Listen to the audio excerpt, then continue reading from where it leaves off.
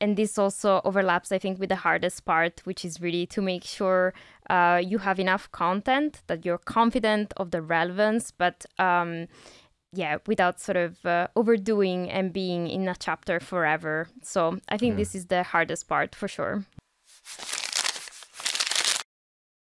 This is a conversation with Dr. Catherine Altobelli, who is an Italian lawyer with an academic background from the Netherlands and the UK, who was so kind to decide to move to Vienna and to work at the University of Vienna for several years, and during this period to write a PhD thesis on the interplay between data protection law and intellectual property law.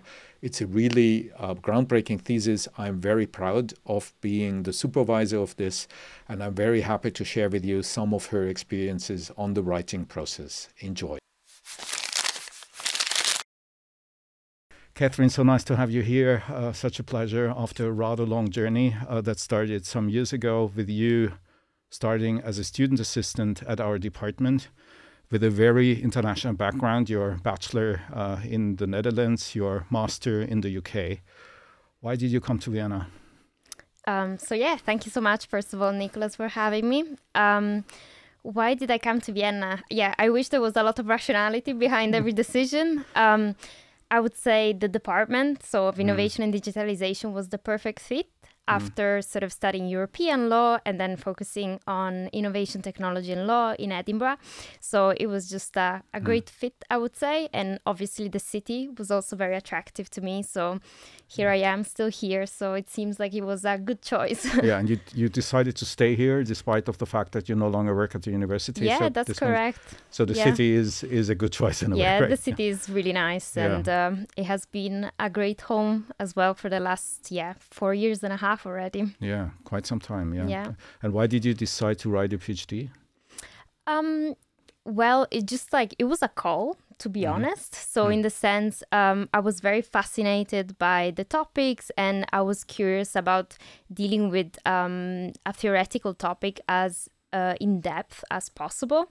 So the PhD was for me just a natural, let's say, follow-up to the studies I had at the master level. And I think with IT law, as it's something that it's not really touched upon at bachelor level, and you sort of go almost on a superficial level still in the masters, I think to have a deep understanding, the PhD is a perfect fit. Yeah, I mean, this is one of the key arguments people make why it's worth writing a PhD, that you really dig deeply into a problem and that you have 2 or 3 years of time invested into one specific issue, and then hopefully you really understand what this is about. But on the other hand, it's just about one single problem in a way, and there are so many others out there. Do you still think that it's worth it, or would you recommend, if you were 5 years younger now, would you recommend to do it differently and instead of writing a PhD, just, do another master or go to abroad somewhere instead of this, instead of really focusing on one topic? I feel as if obviously the PhD is not the only way to gather those skills and knowledge, but the learning curve is steep. And I think that's what is important or was important for me after the master's. So it goes beyond the content. I think building a project like that, defining the steps and making sure you can, combine that with other tasks. So I was a university assistant, which involves teaching, involves dealing with European projects and so on. So I think all those aspects put together just make it a really great job after, studies, basically. Yeah, but you decided, at least for the moment, to leave academia and to go into practical work. Do you still think that it's worth doing it, also in cases in which you don't end up as a professor or don't plan to end up as a professor? Yes, at least for my career, it was a really crucial step. I think deciding to go for a PhD is a deeply personal choice, in the sense that it really depends on what your call is. And for me, the PhD itself taught me so much, and so many aspects of it are relevant every day at my current job, even content-wise in this case. But I think why not? I'm sure there are so many other paths that can bring you to similar outcomes, and also I still have some parts that I need to strengthen that were not part of my academic work, but on the other hand, I don't see the PhD exclusively as a sort of step towards academia. Yeah. So you were already mentioning that some parts of the content are also relevant to you at the moment in what you're doing now, which triggers two questions. First, what was the content? Second, why is this relevant to your work at the moment? Okay, yeah. So the content of the PhD was the interplay of copyright and data protection, focusing on data subject rights, in particular the right of access and the right to data portability in the GDPR, and how these should be balanced in relation to copyright interests.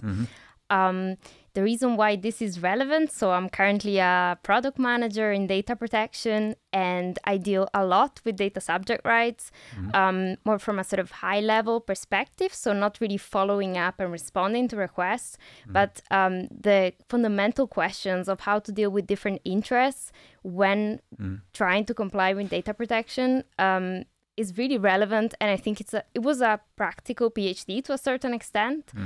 So what stems out of that, I think, thesis is still very relevant in a day-to-day business perspective. Yeah, but it's also very relevant in my view from an academic perspective, because one of my learnings in reading and trying to understand what you are doing of your work was that it's really stunning that such a fundamental question, such as if someone, a data subject on the one hand, tries to use his personal rights coming out of GDPR on the one hand, and this is on the other hand then in conflict with another person's fundamental rights coming out of IP protection, that such a fundamental question is so poorly analyzed so far in the existing literature. So it was really, in a way, groundbreaking, although it's, in my view, at least one of the most obvious questions that might appear, right? And when I saw you writing this and fighting through this, I was sometimes feeling sorry for you, because it's so groundbreaking, and on the other hand, it's so fundamental, right, and so simple in a way. How did you find this topic? That's a good question. So the simple reason is probably that I really liked copyright law and I really liked data protection. So I kind of, was looking for a bridge. And I think starting from the concept of data from a very academic and abstract point of view, and trying to narrow it to the more practical and day-to-day issue of really implementing these rights, right, that everyone has, I sort of found this place where information was this odd object that was stretched between two legal fields that weren't really talking to each other. And I think that answers to a certain extent your question, that not so many people are willing in academia, but also in policy making and so on, to talk about data protection and IP law side by side. There is a gap, just I think, of expertise there.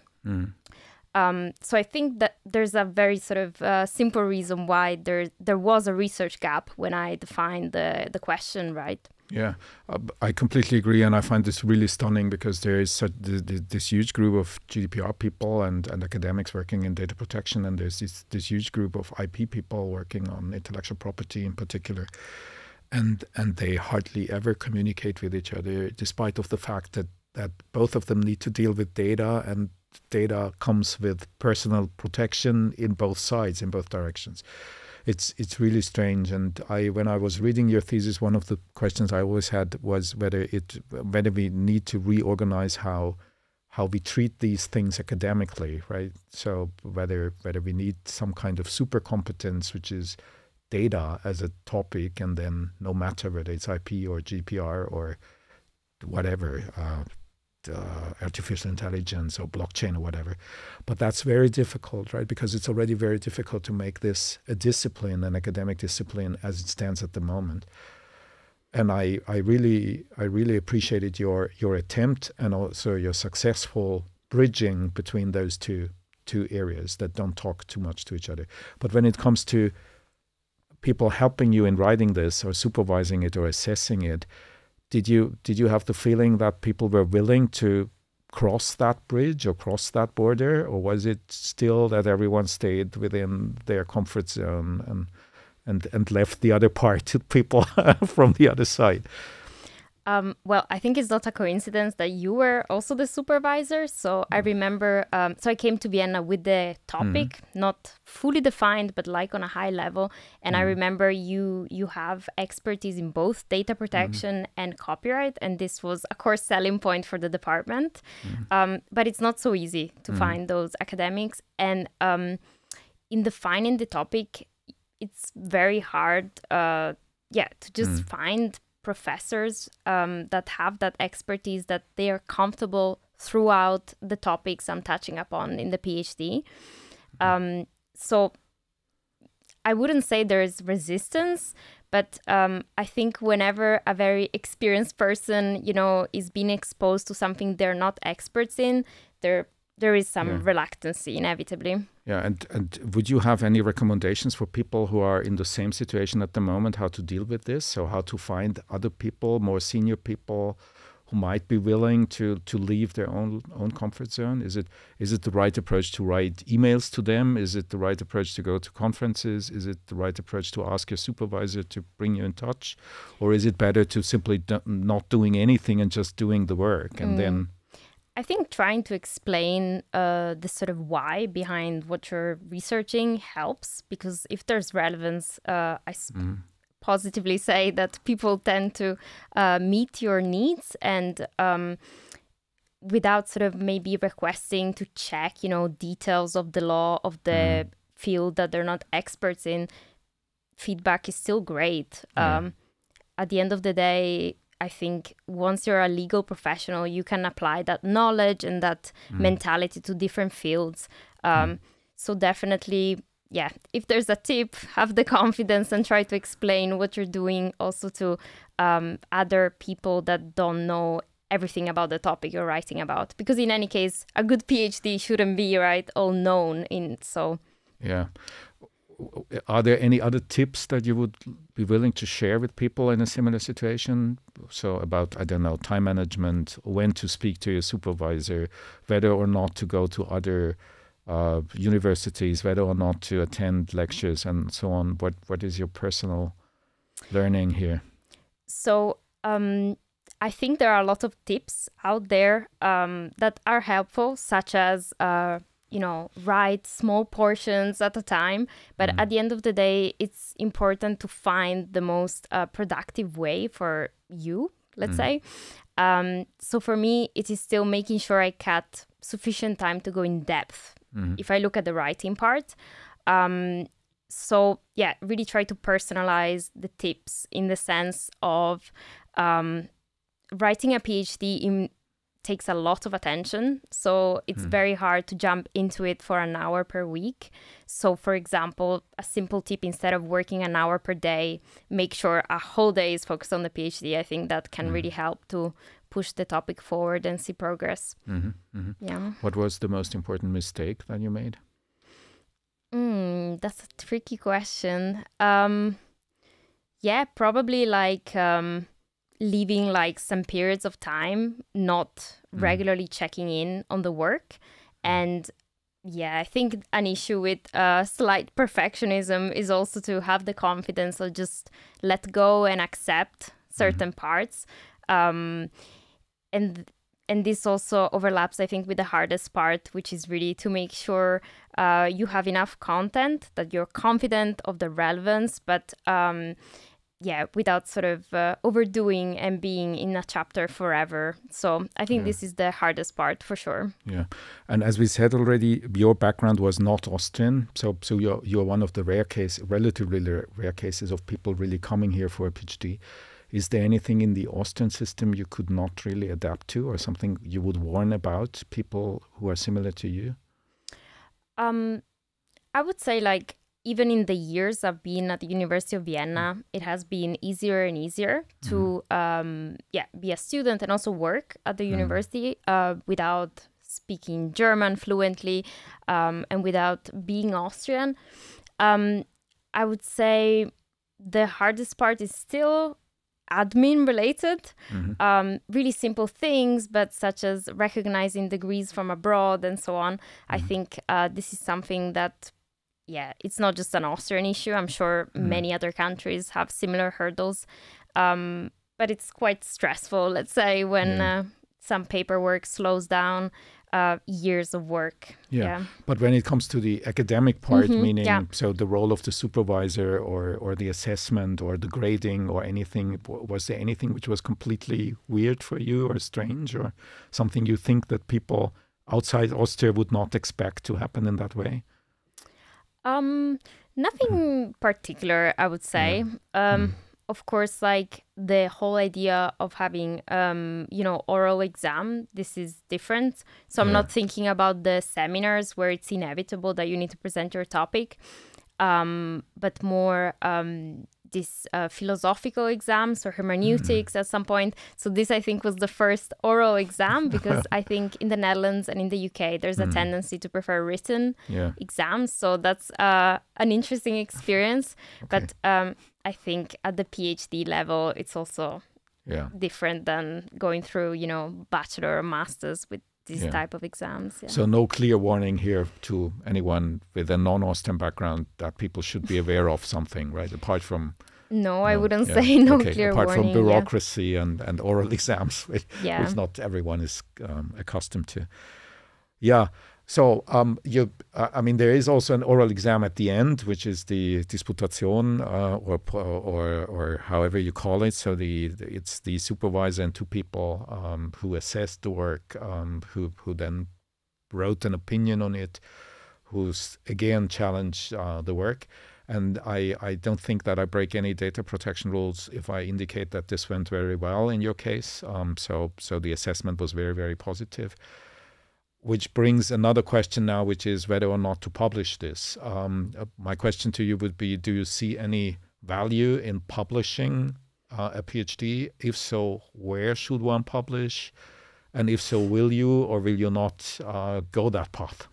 Yeah, so maybe let's start from the last part of the question. So it's in the pipeline. So the process of really defining what's the best way for this type of research to be published. I see value simply in, also giving back to the academic community. I think there were 2,000 footnotes or so in my PhD. And I hope that the work I did can also help further research. So I think that's the very fundamental reason why it makes sense for it to be available to other researchers and students and so on. Yeah. So let's see whether you're... finger crossed. I cross my fingers, and let's see whether it's going to be online or as a book. That's also one of the questions you certainly will need to answer. And also perhaps one more thing about the language. You obviously wrote in English. Was that a specific problem? In Austria? I mean, in Austria, just in Austria. I wouldn't say so, no. It was fine. Yeah. Absolutely. I didn't have a language issue at any point, so. Okay, happy to hear that. So please come to Austria, no problems. Well, let's see. Thank you so much, Catherine. I think you covered all the questions I had, and I thank you very much for your time. Yeah, my pleasure. Thank you.